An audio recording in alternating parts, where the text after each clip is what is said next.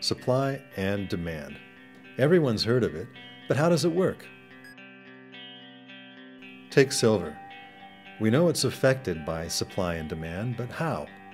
How much silver do we have, and how much of that do people use?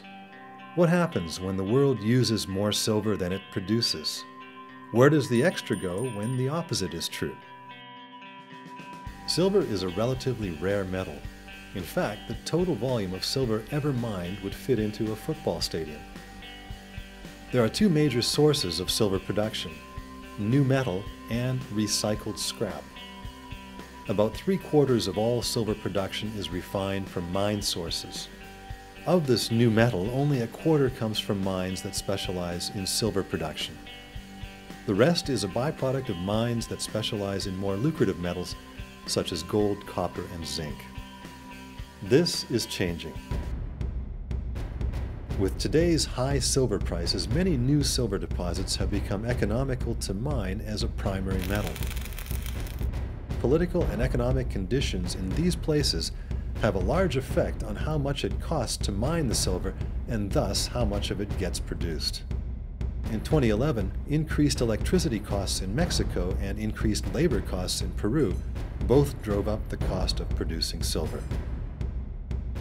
The remainder of the silver supply comes from scrap. Much of the silver sold as scrap comes from jewelry, ornaments, and tableware that's sold for profit when prices are high. The remainder of the scrap supply comes from industrial recycling.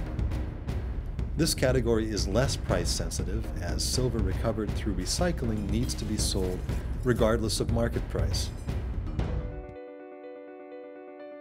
All in all, the total silver supply in 2011 was just under 1 billion troy ounces, about the size of a small building. But that small building was enough to supply the world's industrial needs. Silver's unique properties make it sought after for many, many uses. It's the best conductor of electricity as well as heat. It's also photosensitive, antibacterial, and a chemical catalyst used in the production of many plastics. These properties make silver hard to replace, and the replacements that are available are often precious metals that are even more expensive. But the biggest use? We look at it. 1/3 of all silver demand is for earrings, necklaces, brooches, bracelets, bangles, and rings. We use it to dine in style and even to worship our gods. In electronics, silver is indispensable for its conductivity. Its presence in virtually every electronic product adds up quickly. Your laptop contains about 1 gram of silver, and your car as much as 10 to 20 grams. LEDs, used in everything from TVs to light fixtures, make use of silver's photosensitivity. RFID chips are produced in the billions to provide wireless information about every product imaginable, and they use silver to transmit radio waves.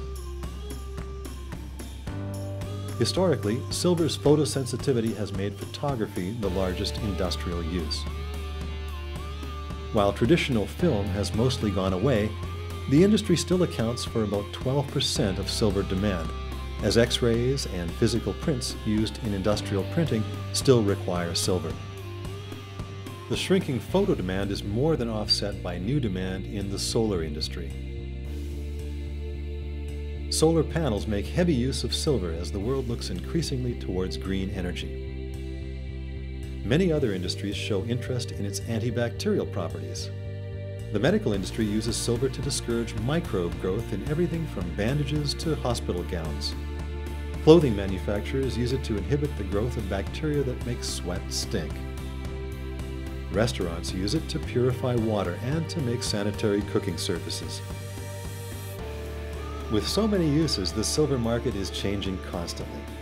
30 years ago, the price of silver was $5 an ounce. The biggest industrial use was photography, and demand outpaced production as nations around the world sold off their silver reserves.